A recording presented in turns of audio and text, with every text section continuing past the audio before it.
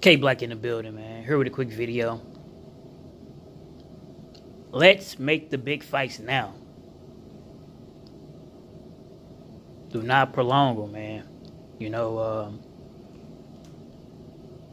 no fights at this magnitude, at this moment. If you have a title, no fights need to marinate, man. If two guys want to fight,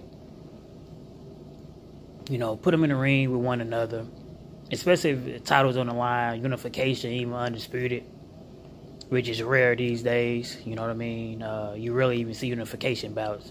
And being undisputed is, you know, basically, that's out of the question. Because a lot of people just, they don't want to do that, man. But we at a day and age now that you can put two title holders against one another. And as they doing the press conference and all that, that's the marinating right there, man. Selling a fight. You don't have to build a fight for 6 months and then, or a year or even longer, and then fight one another. Because when you do all of that, bullshit happens. We just witnessed this last night with Jermell Charlo. Him and Jarrett Hurd should have been fighting. I know Hurd got injury or whatever the case, and he wanted to do a tune-up. And even, you know, after he got his tune-up earlier this month, he wanted to get another one and then possibly fight Jermell. But now with all the bullshit just happened last night, Jermell Charlo, in my opinion, getting robbed.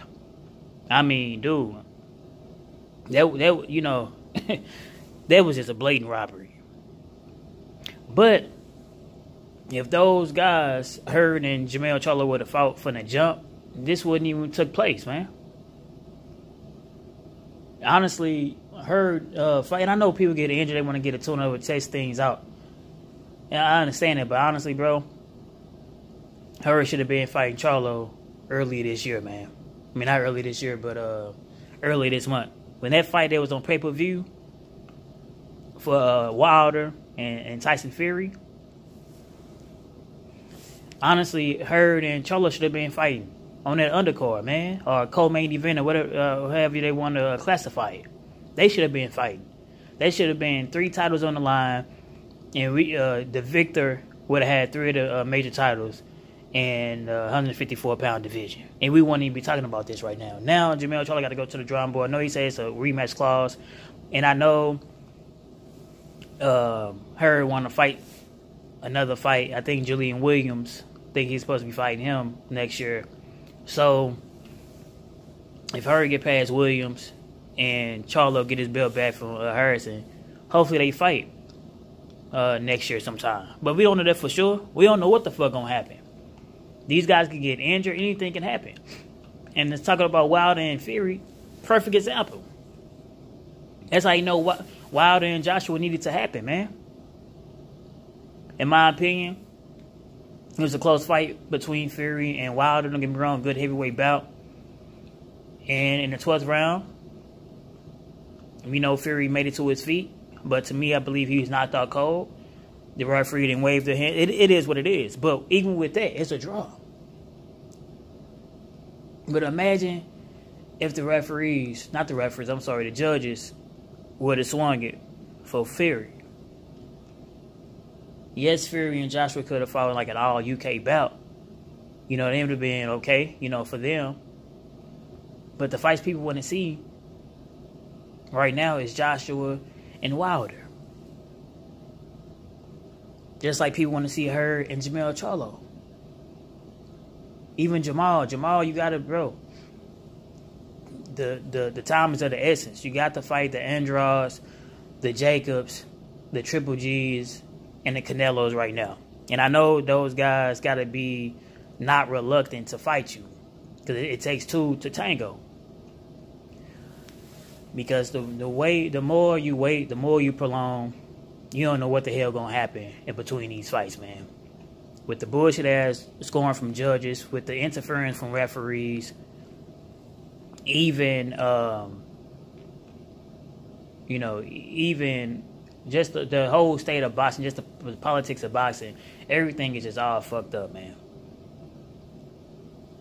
So if you we don't know what we're gonna get once two combatants get in the ring, man. The same with Earl, Terrence Crawford, Porter, as well as Thurman, man. Thurman been gone almost 2 years. He fight in January, man. How about Lopez get him? How about Joselito Lopez get Thurman? Not because he's a better boxer, but just because Thurman been in the ring for so damn long. How about that happen? And then he gonna have to get a rematch. All this shit gonna be more prolonged than what it is supposed to be, man. So fuck waiting, talking about later on in the year and later on next year and all that bullshit. Y'all gotta fight now, man. If not, eventually, the same thing that happened to Jermell Charlo is gonna happen to y'all. Unfortunately, that's the state of boxing.